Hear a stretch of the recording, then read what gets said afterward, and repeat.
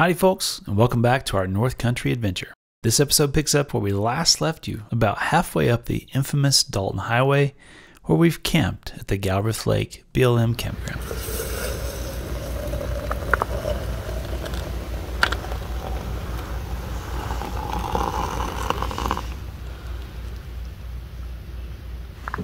Let's see this one.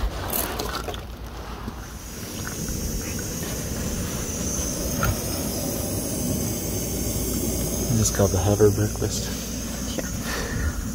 We had an ambitious plan today, so another quick breakfast of coffee, pre-cooked sausage, and egg bites would have to hold us over until we could make Dead Horse, where we plan to hit the buffet at the Aurora Hotel.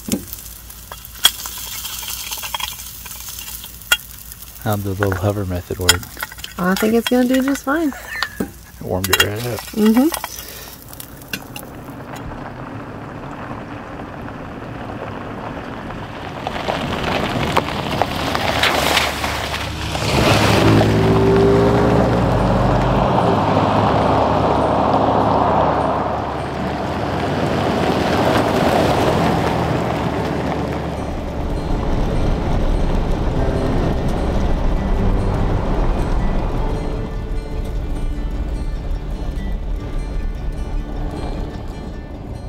Today, we were met with low, moody Alaskan clouds instead of that rare sunshine we'd been enjoying the past few days. Soon, visibility was down to 100 yards, and we picked our way through the road maintenance, mud, and thick fog as we made our way along the north slope. Good morning. Good morning. How are you? Good. Yeah. Are those still hot? Yeah. Did that save you last night? Good.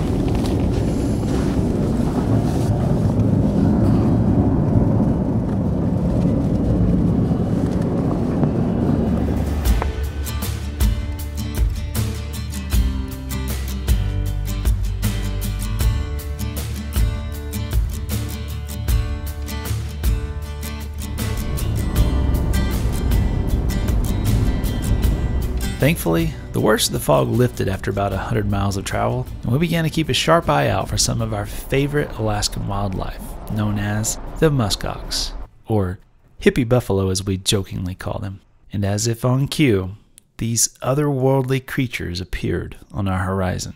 These stocky, long-haired Arctic animals were built for the world's harshest environments, with bulls weighing up to 800 pounds and standing as high as 5 feet at their humped shoulder. While both male and females grow imposing horns, the males have a much thicker set of headgear, which comes in handy during the rut, or mating season, where they fight for dominance over a harem of females. With 4 inches of thick horn and another 3 inches of heavy skull, these guys are the definition of hard-headed and often take 15 to 20 high-speed collisions from up to 50 yards apart to determine who is the head bull. Oh yeah. Oh yeah. When threatened by predators, these family-oriented herds have adapted to form a wall or circular fortress depending on the number of attackers, and place the weakest of the herd in the center for protection. Wolves and bears have to think long and hard before attempting to attack in this situation. Even being within striking distance can be dangerous for predators, since these fierce animals often sally forth from their circle and attack when the opportunity arises.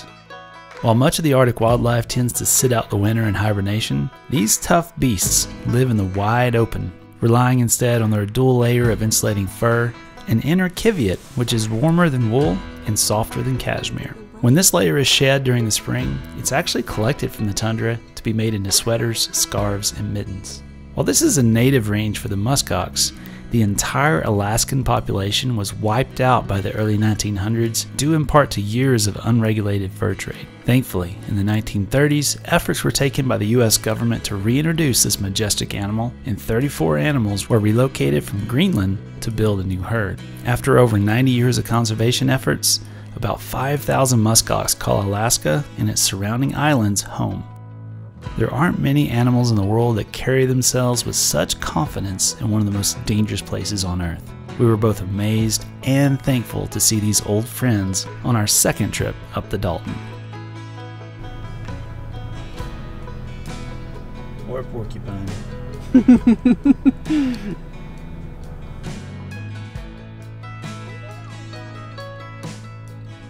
Not long after our Musk Ox encounters, we found another incredible Arctic traveler, the caribou. While we had seen a few herds scattered about during our 2 weeks of exploring Alaska, none of our sightings were quite as impressive as this. Alaskans rely on the 32 different caribou herds, numbering about 750,000 animals for sustenance, and the first archery hunt had just begun as we arrived in the outskirts of Deadhorse. Funny enough, the hunters were pushing some of the wiser caribou towards civilization for protection. In this case, right into the tundra surrounding Deadhorse, where we happened to be driving and filming. Have you ever seen a caribou swim? Well, we hadn't until now. We watched several plunge into the river and then run straight for us. Fun fact, you may have heard these members of the deer family called reindeer. And while I'm sure Santa would prefer these elegant wild breeds, reindeer are in fact the domesticated cousins in the family when it comes to Alaskan definition. However, just so you're thoroughly confused, elsewhere in the world they're called reindeer, wild or domestic, it's the same name. Adult bulls like these can weigh up to 350 and even sometimes up to 400 pounds, while females average between 175 to 225 pounds. They're the only member of the deer family where both the male and the female grow antlers. Caribou are known to migrate over 400 miles during their yearly travels. In the late spring, they head for windy coastal areas and mountain ranges to avoid the insects and heat. Then, in the fall, spread out to the lower areas to feed on willow leaves and mushrooms to bulk up for winter.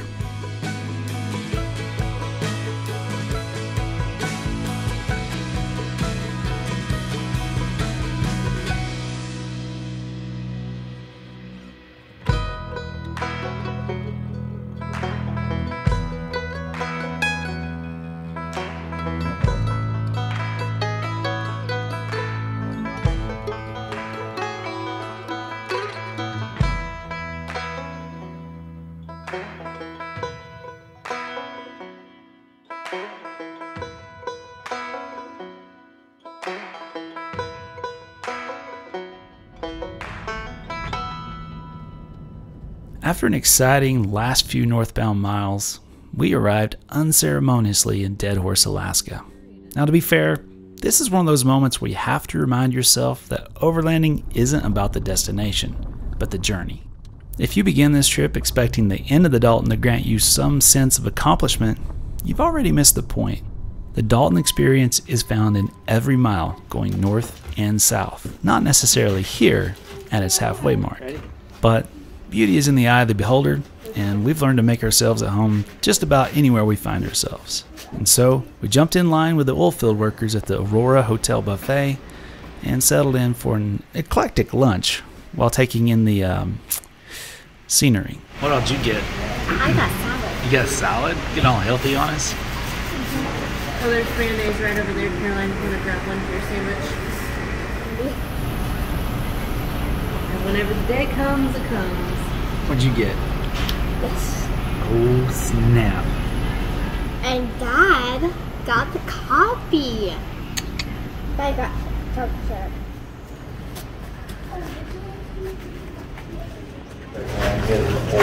What is it, bear? There's a bear walking around out here somewhere. Really? Really? Why would you say that right there? Let me know to look around when you get out there. Yeah, they just walking out. Might steal your ice cream. The bear comes to learn how to ice cream. It's tasty in there.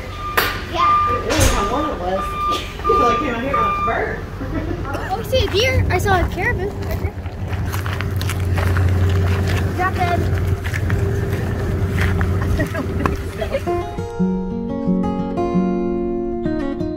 No trip to Deadhorse is complete without a visit to the combination general store, hardware supply, and post office, where our daughter Caroline got to send off a postcard to family back in Tennessee, just to say hello from the northernmost point by vehicle in the United States. Hi. May we get a postcard stamp, please? You show me your postcard? Alright, Okay, I'll take that. It'll go out to get picked up tomorrow. Go out Monday. Cool. Thank you. Nice job. Good job. Nicely done. We didn't know we were going to be open on Saturday, and I'm like, well, it's worth a try. Oh, cute. You're welcome. Thank you. You guys have a great day. You too. We also joined hundreds of others by leaving our mark on the growing sticker wall just outside. So be sure and keep an eye out for the Lifestyle Overland Topo Bear if you're in the area.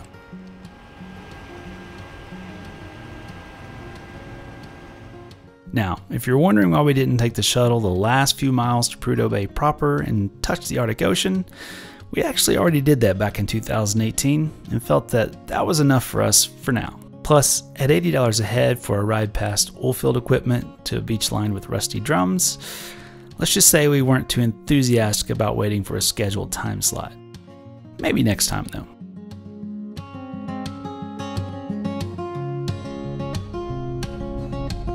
Now, it was time to top off with some of the most expensive fuel in the United States. Somewhat ironically, a mere stone's throw from an oil field pumping hundreds of thousands of gallons of crude oil southbound. And $8.12 a gallon, this was the most painful but rewarding fill-up in a very long time. And yes, I know my European friends will chime in here, but it's all relative, right? Our window for Alaskan exploration was quickly coming to a close, and so we still had a long day of travel ahead of us to finish this road and begin our trek south for a meetup with some friends in central Alaska.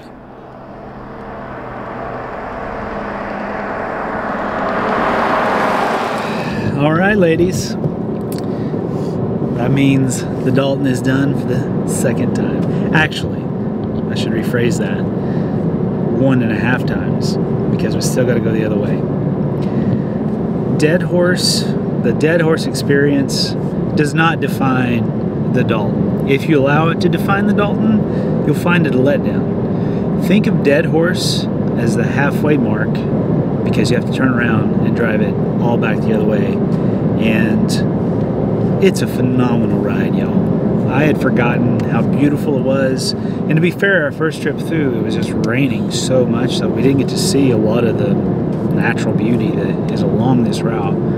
But I don't know. I've always said if you have to choose between the Dempster and the Dalton, choose the Dempster. But I don't know. There's just so many beautiful places along this route. It's a toss-up, at least today. I guess we'll have to go run the Dempster again next and figure that out. But feels good. We're tired though.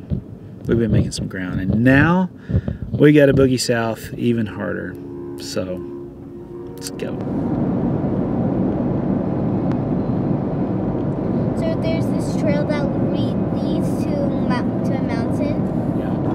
Can I make like a fox sitting on the mountain? What you working on? I'm making a Gina Ranger park.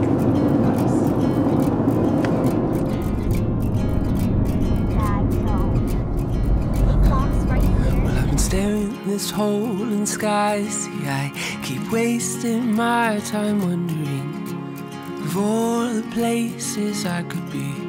I am not who I was in the dreams we dare to dream when we are young. One day we wake up and we become something different. We are the sums of our decisions, fruit of our ambitions, a grain of sand, drop in the ocean. Oh, what a trying notion.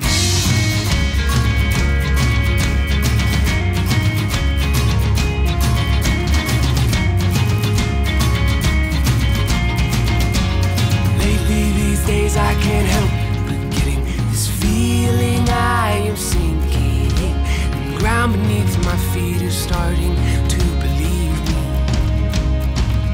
See, I try to run, but I don't know how. My thoughts are made of doubt, and the silence steals the words from my mouth. I guess I have not been myself for some while now.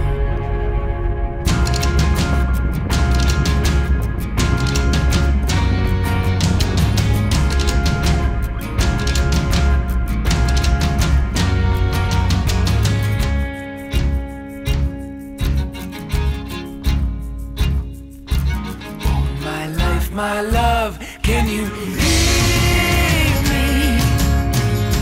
Can you hear me? See, my heart is strong, but my will is wearing weary.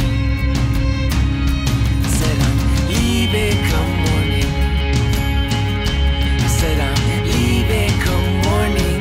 I'll be gone, and it won't be long till I belong.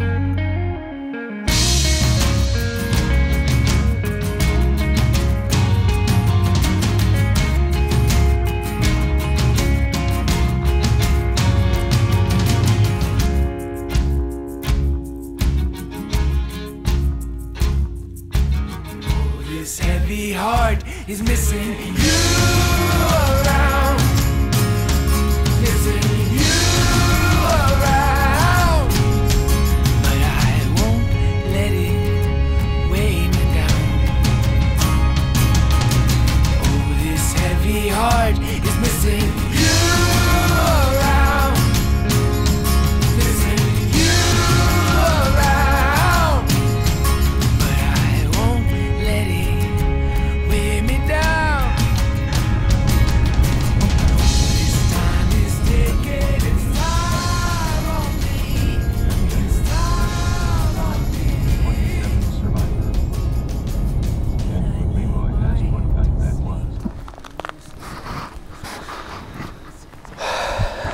Well, it's been another long day, but well worth it.